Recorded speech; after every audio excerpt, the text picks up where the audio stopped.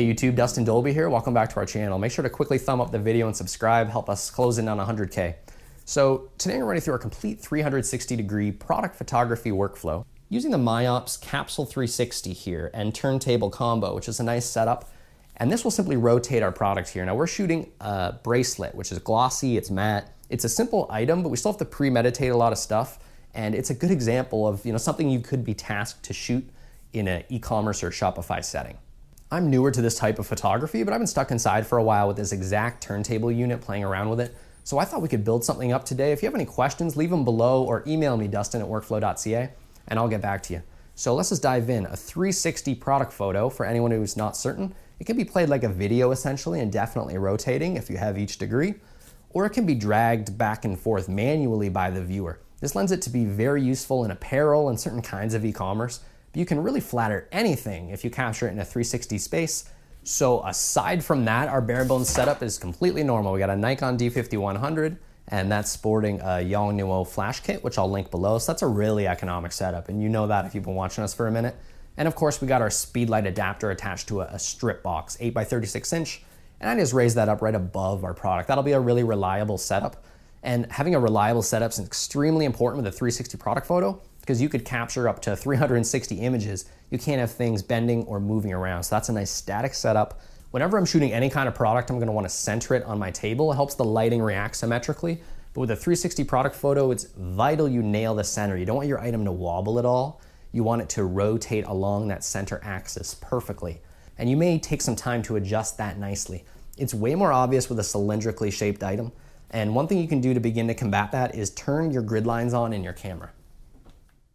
So you want to use the grid lines just to make sure the front and back of your item are centered, like the front and back bead here, for example. So on the 180th degree rotation, theoretically the back should be perfectly aligned, but more importantly, it'll be in the focal range as well. Another way we can prevent wobble is just run a quick test by turning our turntable on. So when it's rotating, even 45 degrees, we can set that through our smartphone. We can check through the guidelines and we'll see if it's wobbling outside of the guidelines significantly. Now, even a little millimeter distance can sink you, but I'm gonna spin this back and proceed with this and get it straight on, and we'll craft the lighting a bit, and I'll see how our result ends up. I think it'll be relatively straight, and reducing complete wobble can be really tricky, and it's still something I'm working on myself. So keep in mind, if we're capturing a 360-degree image, we can't retouch the frames. There could be between 24 and 360 images, depending on the smoothness you wish to achieve. And that's a headache to retouch. Plus, if you're replacing organic data with a patch tool, it'll flicker, and trust me, you need to get this clean in camera. So we just blasted this to Middle Earth with the Dust Blaster. No affiliation, but I do like the product. And hopefully we get it pretty clean. It's just a much different approach to cleaning things up in post-production. All right, so let's check out our lighting here, and then we'll send this puppy for a spin. It shouldn't need too much tweaking. It's just a bracelet. So let's just see the bare strip box on the back. And like I said, that's kind of a simple, elegant look for one light, just because the little crescents show up in the beads, which is just kind of flattering, I think. That's nice. There's always aesthetics, and then there's conveying the material finish. And what I like here is you can tell what the bracelet would feel and look like almost, because the more matte beads are looking matte. The glossy beads have a direct reflection, which matte is unable to produce. So we're definitely conveying that here, and I think it looks pretty nice. So we are at f16, but notice we're actually getting significant fall off. It's because I'm zoomed in so much, but I wanted to make the point a shallow depth of field or spatial compression is fine. You can use that as an aesthetic choice with 360-degree product photos, and they work fine. Should we do some diffusion? I want to give you a nice reason to subscribe here so we can get to 100K a little faster. We always use these discs on our channel, and they're like a really versatile item a lot of people have. I'm going to double them up here, and just for some diffusion, create a roof over our product. And it's on a clamp there at the back, so it's kind of an informal approach, but it's nice and stable. It'll just add one layer of diffusion, which can give us more gradient to our highlight, give us a bigger highlight. And with an item like gloss, you can still really flatter it. So it's an easy A/B test to run. And let's do it. That's an ABC test because I double dipped. I think I want to get something even more enveloping for the highlight. So why don't we adjust this back clamp a little? If we lower this, we can kind of close off that gap there and escape any light from leaving. And that should theoretically give us a bigger highlight. Yeah, something like that. I like when a big highlight completely hugs the whole shape of the object like that. It gives you a good idea of the material finish still. Great, so now we're happy with our whole diffusion setup here, and we can move on to the automation in our smartphone. Now each interface will be unique, I assume. I've only used this one, but the main thing you're looking out for is number of rotations. This is a variable, it's up to you, you can talk to your client, but this will affect the smoothness of the result, but it'll also affect the load time of the product itself, because that's a lot of imagery to be spinning. So our rotations here are set to 120 for this example, which may be overkill, but it's just that an example. And it's still completely manageable with automation. I mean, you could go grab some milk from the fridge and come back and this thing's done. It's really file sizes you're talking about. Now you can use the built-in firing mechanism with your capsule or your camera's built-in intervalometer, which I did here, to sync with the rotations.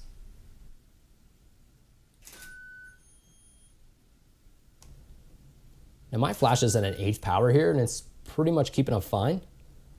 We'll see in a moment if it starts slowing down, you start sweating bullets. But if I needed a high flash power, I would just set the table to a slower speed to account for a flash recharge. But it's pretty obvious in a few exposures if you are sustainable, and we are looking good here. So I'm gonna let this keep firing and just do its magic. I'll go get my glass of milk. Thumb up this video, guys, and let's meet up inside the computer, and I'll run you through my editing workflow. Okie dokie, so we are inside of Camera Raw. And the reason is we just dragged all our raw photos inside Photoshop. We got some nice smooth rotations. And then this is where, you know, you end up by default. And I might make a few quick adjustments. Maybe I'll adjust the whites and I'll hold Alt.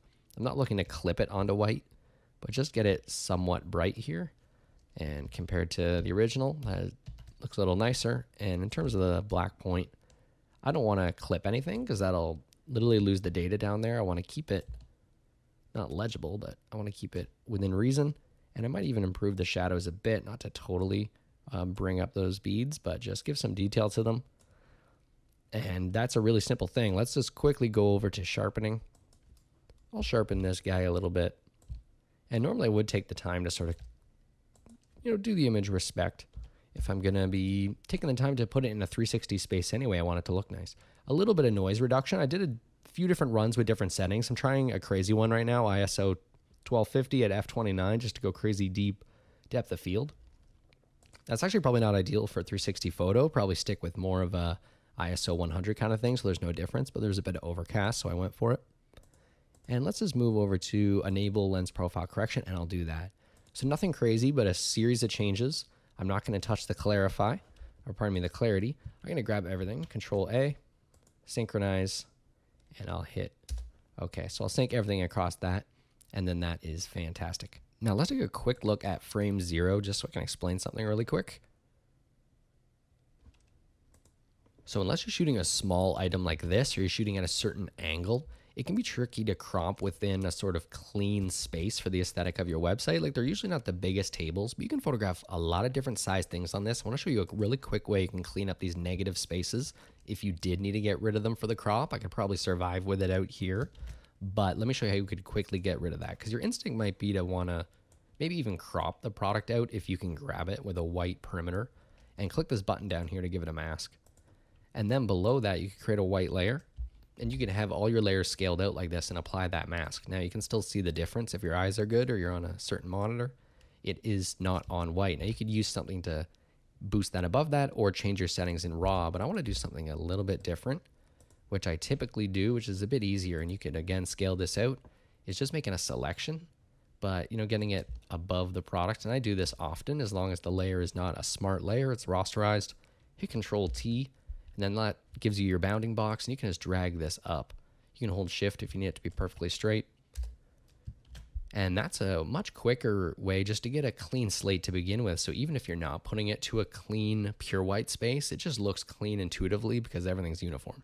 Instead of using the eyedropper tool to check for brightness, I like to pull the curves down and just see what is gray versus what is pure white. If you ever want to fake it, you can use the selective color just to sort of kick the bright gray to absolute white. And sometimes I do that with that curves layer present just so I can really see. It's a good litmus test. And that is definitely a pure white perimeter.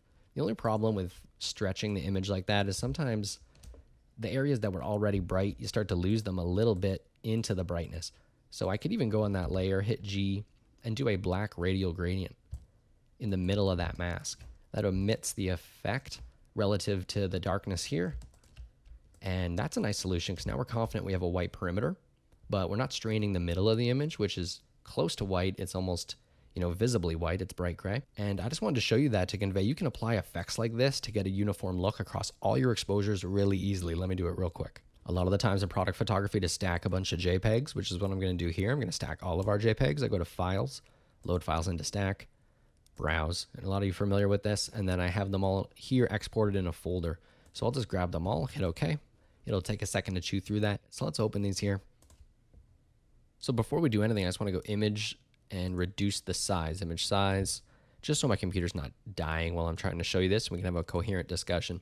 Okay, now that we're a bit more manageable, we're going to use an action to do that automated sequence. So you can go to Window, Action to use that. I have mine down here in this dock. So we're going to click New Action down here. I'm going to name it whatever's set. And let's just pick a function key. Shift F7. Why not? So I'm going to hit Record. So now anything I do in this recording can be scaled out across all of our images. So let's go to Layers. We're already on our top layer. And I'll try to do this kind of quickly. We already did it. I'll just make a marquee selection above the layer. Hit Control T and drag that upward. I'll hit Enter and Control D to deselect. So that kind of neutralized our shooting surface like last time. Now we want to do the selective color effect. So I'm going to go Effect Selective Color. And I'll pull all of these down, which should get this to crisp white, but remember, it kind of affects the middle negatively. I'm going to hold Alt in between these frames and click. That'll clip it to just that layer, which is great. Let's click the layer mask, hit G. I'm going to click in the middle, holding Shift towards the outer bracelet, and let go. So I'll grab these top two layers and Control E to merge them, and that completes our recorded action sequence. Let's go to Actions and hit Stop. And now that you have that set up, if you wanted to do that edit to everything easily, you can grab any frame you want, each frame, and hit Shift F7, and it will do the effect for you. Now, the only thing I don't like about this is you seem to have to go to each image and separately click Shift F7.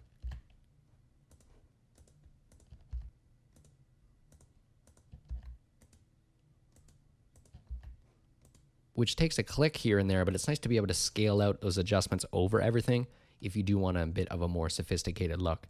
Okay, then we'll just grab all our JPEGs, whether they're unretouched, heavily retouched, or mildly retouched like we did here, and we'll bring them into our online 360 product photography software. We're using ArcSpin today just because it's free and it's online. I'll link it below. Okay, so here we are on arcspin.com, and I'll link that below. I just created a free account, and I'm just using this one because it's really easy, and you can just sort of test your stuff out when you're just starting. So I'll grab all my frames here, and we'll open them up, and it'll just take a second to chew through those frames.